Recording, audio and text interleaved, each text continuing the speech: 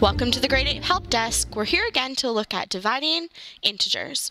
So we're going to start by looking at the numbers. We have negative 12 divided by positive 3, and we know that when the signs are different, our quotient will be negative, and we know that 12 divided by 3 is 4.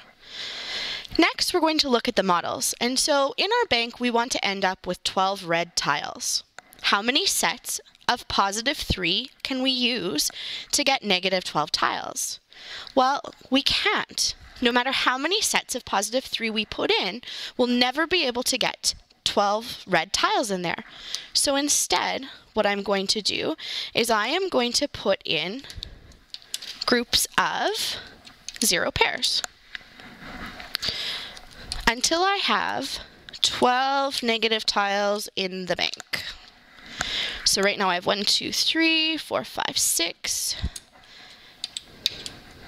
7, 8, 9, 10,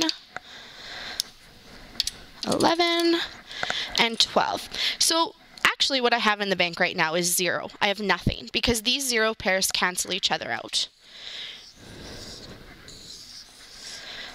What can I do so that I end up with only 12 red tiles in the bank looking at my positive 3s?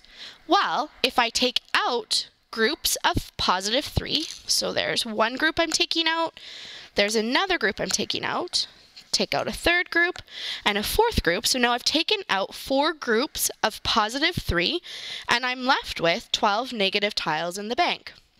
Because I took out tiles, that tells us that our quotient is negative, and I took out 4 groups, so we have negative 4 as our quotient.